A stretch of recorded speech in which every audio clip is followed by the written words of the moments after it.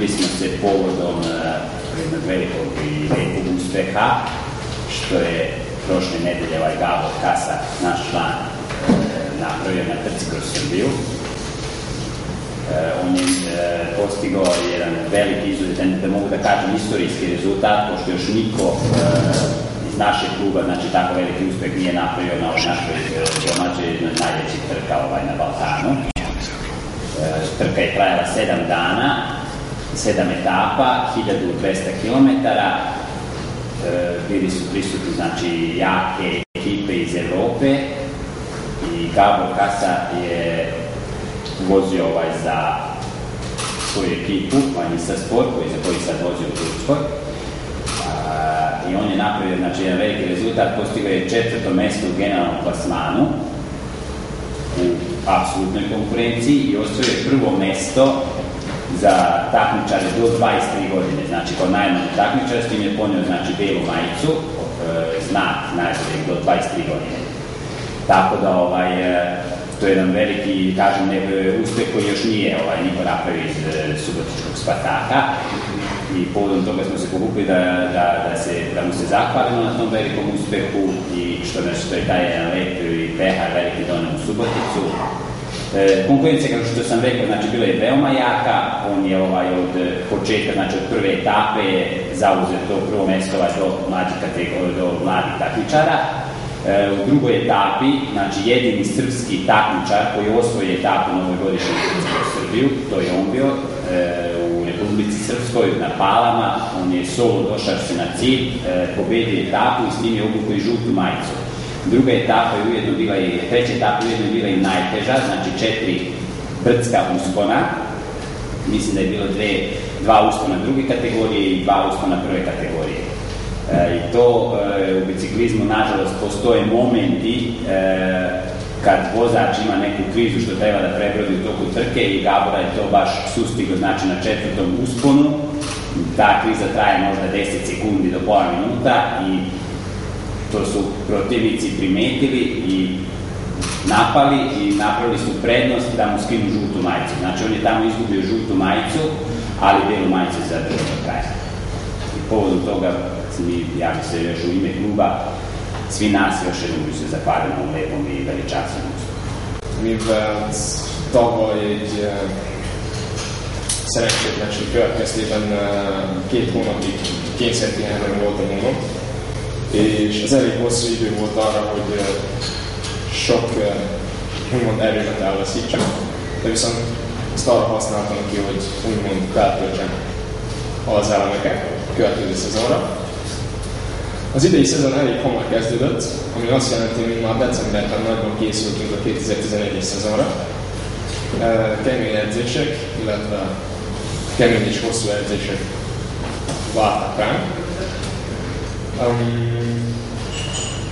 A szezon az eredményeket illeti nem éppen úgy sikerült, ahogy vártuk, de az elmúlt időszakban eljött úgymond az én idő, amikor is sikerült relatív párja eredményt elhozni.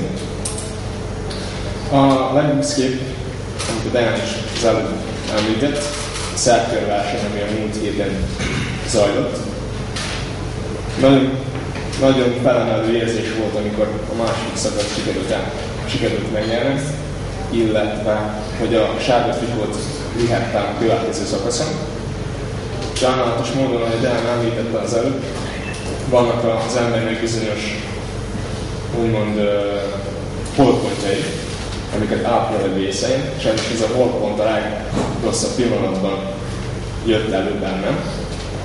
Mondta Dejan is, hogy ez 10 másodperctől fél percig tart. Na most ez a legrosszabb pillanat, ez pont a helyén történt, amikor eldőlt az összetett végeredmény, és a 10 másodperc, ez elég arra, hogy a versenyző elveszítse a sárga trikót. Nem törtem meg, mivel a fehér trikó az továbbra is az enyém maradt, és azon törekedtem, hogy megtartsam egész az utolsó szakaszig, és hogy Beográdban a fehér trikóval együtt állhassak a dobogóra. És ez sikerült is. Sajnálom viszont a sárga trikót, mert ez mégiscsak nagyobb jelentésű, mint a fehér. De úgy gondolom, hogy lesz még olyan szerkörverseny, amikor is újra harcba szállhatok a többi versenyzővel ezért a sárga színű trikóért. Ami a jövőt illeti, most hétvégén megrendezésre kerül az országos bajnokságunk Rájón lesz. Idén nem startolok az időfutamban, csak is maximálisan az országúti megmérettetésre koncentrálok. Utána nincs megállás, vissza kell utaznom Törökországban, és ahol a csapatommal részt veszek egy Europe Tour verseny, ami 4 napos, és Törökországban lesz megrendezve. És még mindig nincs bejelölés, mivel rá egy hétre következik a Czech Tour, a Czech körverseny, ami szintén 4 napos, és utána következő héten az egyik legfontosabb verseny, ebben a szezonban az Európa-bajnokság, ami Olaszországban lesz megrendezve. Idén az Európa-bajnokság igen kemény lesz, sok hegyben, tipikus olasz pályát raknak be a szervezők, és azon lesz, hogy minden erőmet belefektessen ebbe a versenyben, és a lehető legnagyobb eredmény sikerüljön elhozni ebből az Európa-bajnokságban. Utána minden hosszú még a szezon, lesz teletűzdelve sok versenyen.